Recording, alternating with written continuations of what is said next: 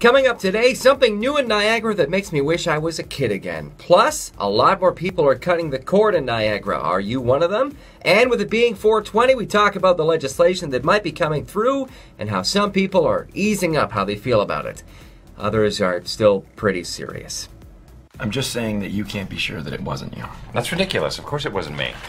Marijuana is a memory loss drug, so maybe you just don't remember. I would remember. Well, how could you if it just erased your memory? That's not how it works. Now, how do you know how it works?